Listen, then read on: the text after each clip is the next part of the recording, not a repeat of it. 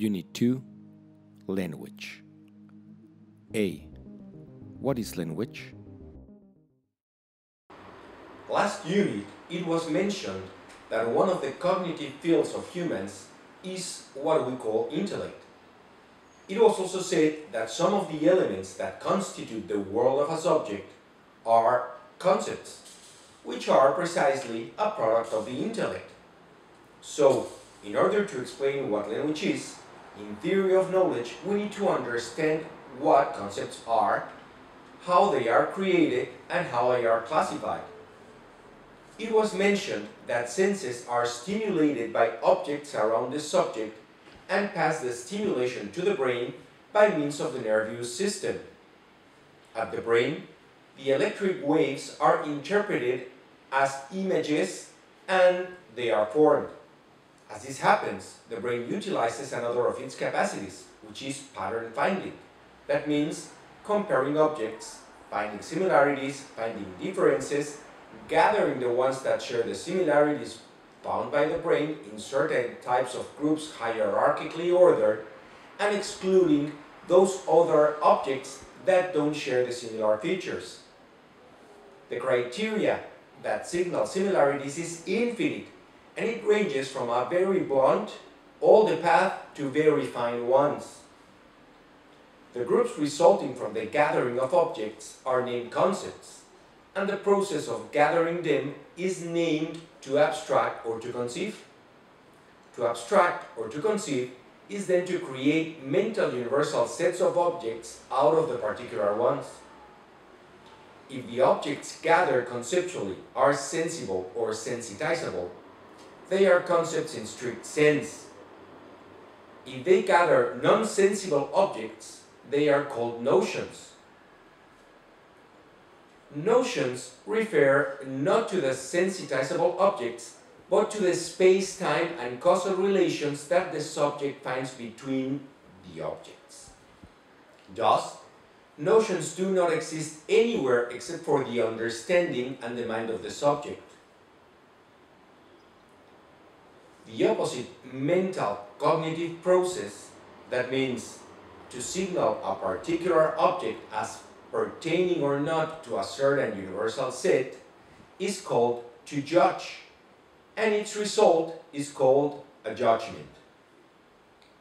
Both processes of conceiving and judging happen in the mind of the subject, thus they have little to do with the realm of things in a necessary way, but they can often be related with them contingently.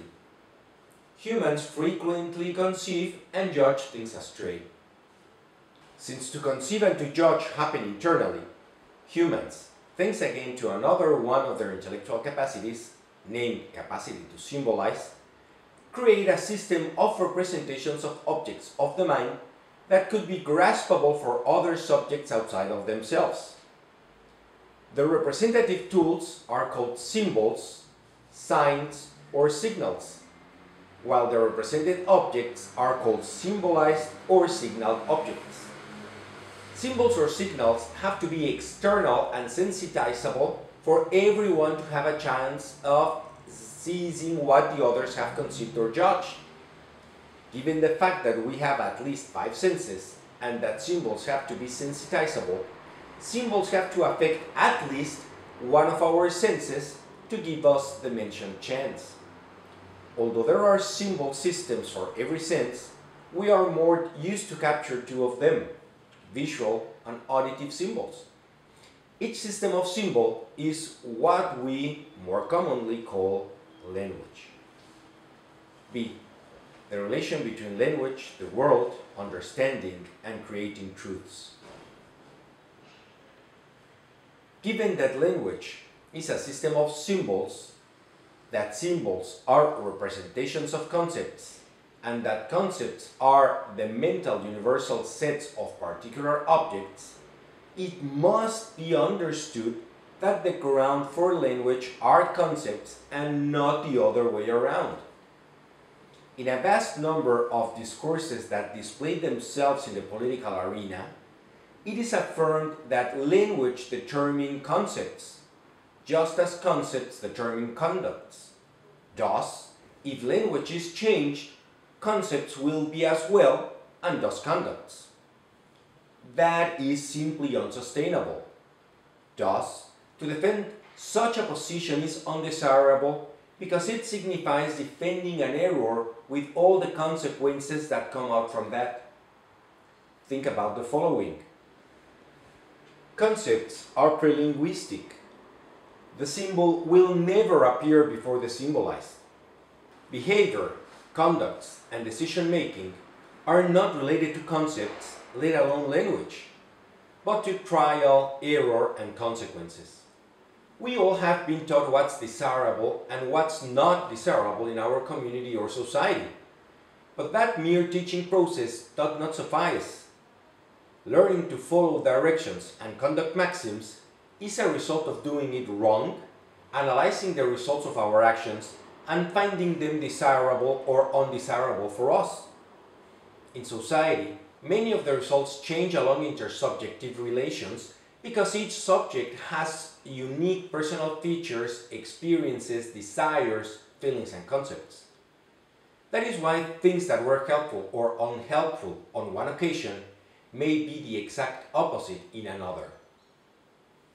The latter does not mean that there are no valid universal moral principles, but that they are represented in many different manners, while behavior does not necessarily follow the moral maxims just for knowing their enunciation.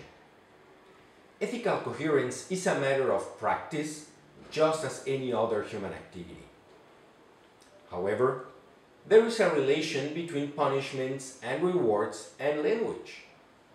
Since we were little children, the use of language has found either praises or preaches by other subjects.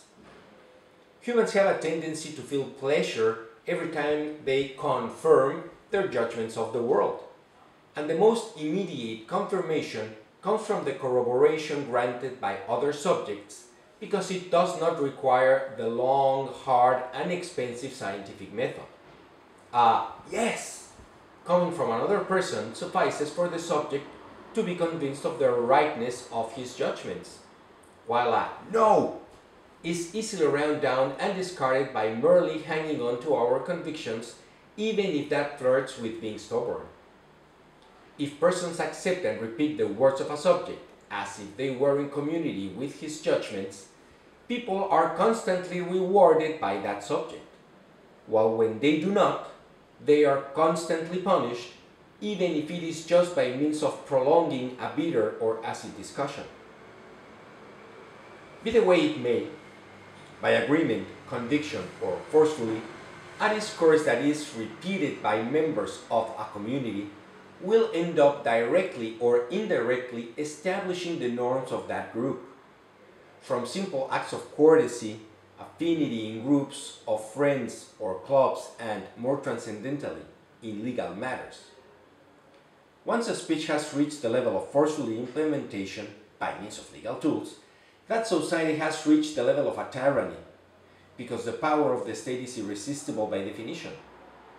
However, due to the arrival of social media, we have rapidly learned that there are some other ways to impose a speech upon society.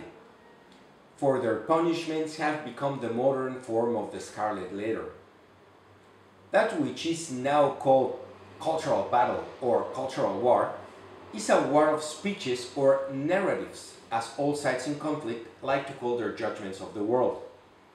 Each one of the sides is trying to convince people of the goodness and evilness of the positions in conflict and use language in a very Machiavellian way. The more people that absorbs their language and repeats them, the more control they have over the means of punishment and reward, thus over the conducts of the others, thus over the destiny of persons and communities.